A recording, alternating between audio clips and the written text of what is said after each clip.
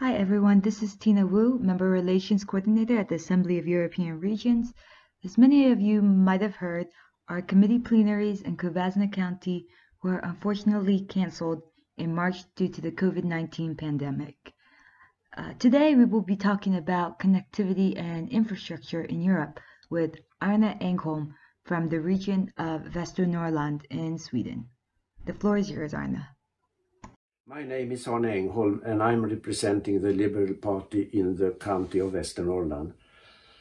I'm a retired sales manager and a part-time politician.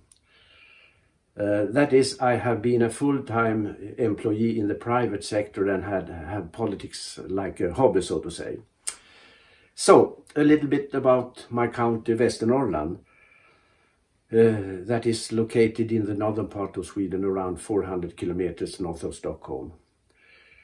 The land area is about 21,000 square kilometers and is one of the most sparsely populated areas in Sweden, with about 11 inhabitants per square kilometer. And if you compare it with Sweden's overall, has 25, and in the EU all over, it's about 118 inhabitants per square kilometer. In Västernorrland lives about 245,000 people, and the majority is concentrated around the coastline. The structure of the economy is in the private sector, dominated by manufacturing and forest industry. The forest industry, for example, they need to get the wood from the inner part of the country to get them to the plants at the coast in an efficient way. And they use both rail and road. Some is also imported by sea. After being processed, the products need then to be exported to their final markets. Regardless of industry, enterprises in Västernorrland has a long distance to both national and international markets, and that is a competitive disadvantage for them. So the infrastructure needs to facilitate easy access to single markets. Some example of what needs to be done is better intermodality, a road network that supports 7 tons trucks, a rail network that supports trains of 750 meters and axle load of 25 tons. Because of how sparsely populated it is, how would you say the connectivity within the region, also to other regions of Sweden and even to outside Sweden, how's that connectivity and infrastructure? The Botnian Corridor is an important link within the transnational transport system of goods in Northern Europe. It stretches out on both the Swedish and Finnish side of the Botnian Gulf. It connects east-westbound and north-southbound transnational links in Sweden, Finland, Norway and Russia. The railway infrastructure in the Botnian Corridor comprises several main railway stretches with very various standards. For the East Coast Line, the connection between Sundsvall and Stockholm, which is a part of this corridor, there are continuous work for increased capacity, but we need double tracks due to capacity constraints. And so a little bit about the ports. They are also extremely important for large amounts of outbound and inbound cargo. For the many wood, paper and pulp industries in the region, it's common practice to use a combination of rail and sea transport for the export products.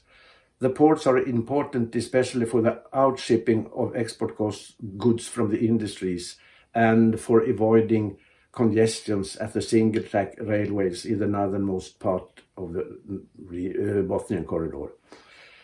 About airports, Region Västernorrland has 3 airports, one in Sundsvall, Timrå, and one is called High Coast Airport, and the third one is Örnsköldsvik in the northern part of the region. All 3 of them have regular flights from and to Arlanda, but no direct connection outside the country. Due to the structure of the economy, with the dominance of exporting industry, there is a need of fast and easy communication to Europe, Asia, South and North America. So you can imagine air flight is of great importance. What are some of the challenges that you are facing in Västernorrland, and how are you handling it? The main challenge has always been overcoming the long distances. The Swedish railway network has a serious weak spot, and that is the single-track East Coast line between Gävle and Härnösand. This is one of the longest and most heavily congested stretches of railway in Sweden. It passes through a number of cities with important industries. The current East Coast line has steep inclination and sharp curves, limiting cargo weights and speed and creating frequent delays. This is one of the reasons why many companies prefer other transport, such as trucks and semi-trailers. They drive on the E4 highway parallel with the railway track, a route that will get their products to the final destination, but at the cost of greater environmental impact. We are talking about 2,000 trucks per day, so it's easy to understand what a difference a double track would be for the environment. How can interregional cooperation be used to further develop the connectivity and infrastructure in Europe? The aim of the Trans-European Transport Network's policy is to create a seamless cross-border transport network without technical barriers to strengthen social, economic and territorial cohesion in the EU. I think strong interregional cooperation is crucial when planning and developing cross-border transport infrastructure to replace a patchwork of transport regions with a coordinated pan-continental network.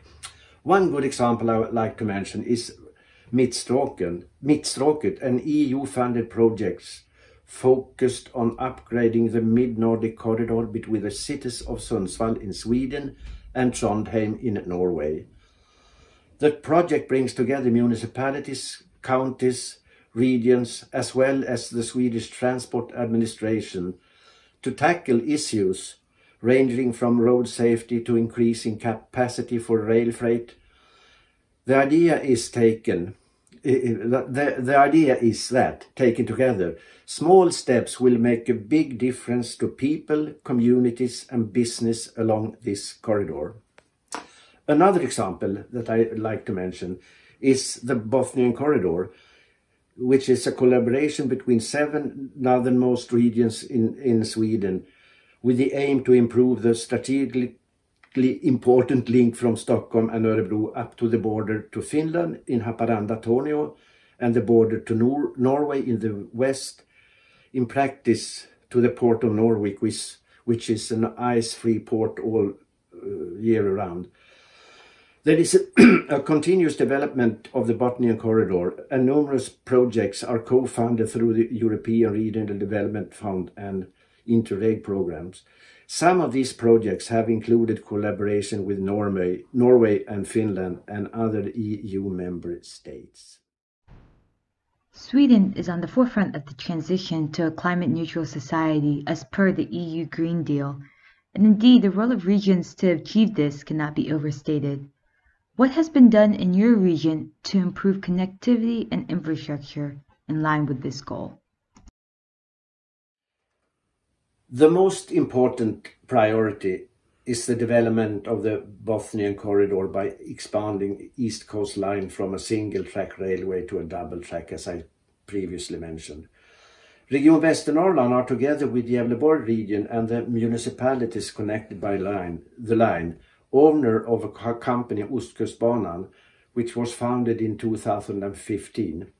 The mission of the company is to accelerate the expansion of a double-track railway between the cities of Gävle, Sundsvall and Härnösand. The goal is to have the railway completely finished no later than 2030.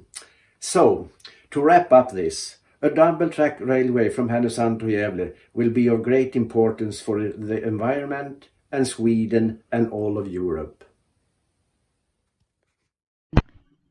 Thank you for joining us today, Arne, and providing insight on the importance of interregional cooperation in improving the connectivity and infrastructure in your region, but also in Europe. There are, as you mentioned, important environmental ramifications by improving the infrastructure, and I look forward to the completion of the double track between Gävle and Härnösand. And for all of our listeners, if you have any questions, feel free to contact us at info@aer.eu or via social media at European Regions.